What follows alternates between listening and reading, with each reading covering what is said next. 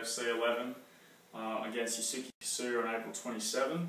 I've been asked what I eat to get from 82 to 70 for my fights, so I'm just going to take you for a quick run through of one day of my food. So first thing in the morning, we got broccoli, spinach, kale, celery, almonds and some protein, and I'll mix that with some water and whack it all in the blender, and that's my post-workout and breakfast.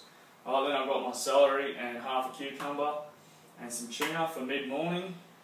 Then at work I have my lunch, which is some salad and cold meat, and I'll finish the day off before I train at night with some chicken, broccolini and half an avocado. Post-workout at night, protein shake, and that's me done for the day.